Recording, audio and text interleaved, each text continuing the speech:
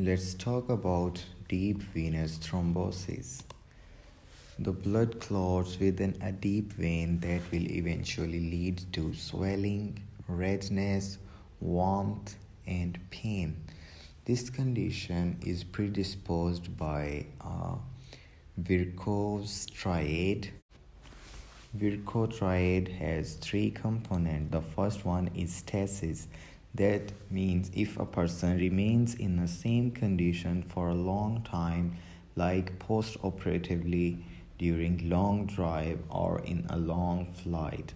Another condition is hypercoagulability, that is a defect in coagulation cascade proteins such as factor V Leiden. So when the proteins are working more and there will be a hypercoagulable state.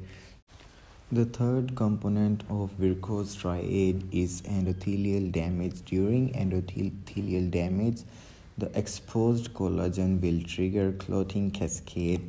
Okay, let's suppose here we have veins, here endothelial cells. So when these are damaged, the von Willebrand factor will be exposed that will pull the platelets toward their side. So when the platelets will come here, so what will happen? They will help to make a clot. So the blood will accumulate and the clot, but they will block the vessel. Alright, let's draw a simple vein. So here we have a vein. If the blood is clogged inside this vein like this, and this will lead to thrombosis. Okay, so let's suppose here we have a thrombosis, and when the blood flows from this vein, what will happen? The path is blocked, so blood cannot move, so that condition will lead to deep venous thrombosis.